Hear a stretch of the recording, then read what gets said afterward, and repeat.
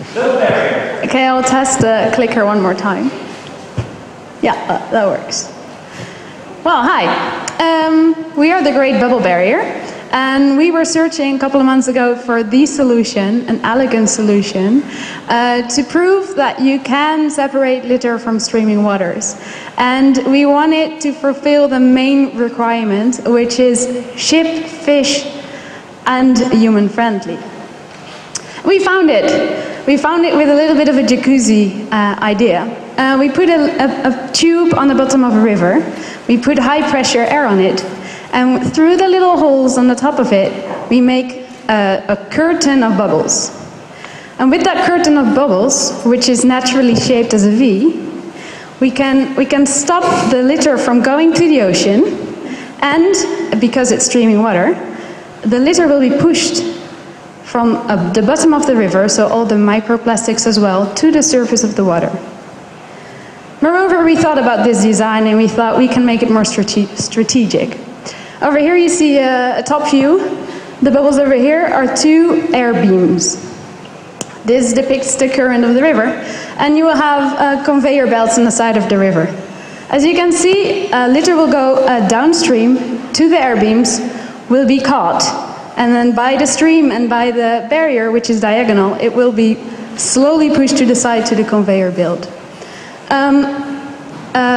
Boats and ships can just go over it because it's not a mechanical surface mechanic.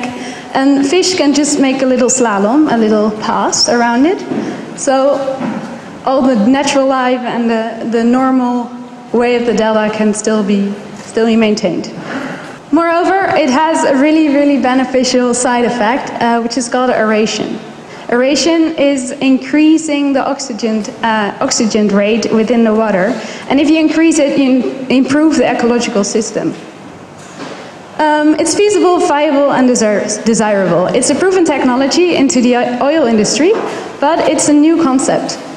It's really easily maintained, and it's an economic total solution for all rivers applied to big rivers and small rivers. The feedstock that we have with the plastic that we catch can be used to build new barriers even. As a team, we would like to start with implementing in cooperation with governmental institutions, and then later we can maybe go to the private market to also help camping sites and that kind of nature parks. Already we have an available team with a lot of disciplinaries in it, and we have a non-profit view on it, and we would really like to implement our solution. We thought about more plans around it, which I can't go into detail right now, but we have an education plan, public interaction, and data collection connected to it. Well, you see on the rudder, you see that it's pushed to the side, and then we have a conveyor belt. Yeah, okay, that was really fast. Outside we have a scale module way bigger, and then we can show it again. I'm sorry that it wasn't that visual, but a lot of people already saw that it really worked, so that's cool. We still have some research questions that we would like to answer in a pilot. For example, the size of bubbles in relation to pressure needed and the current of each river, the size and the amount of litter that we can catch.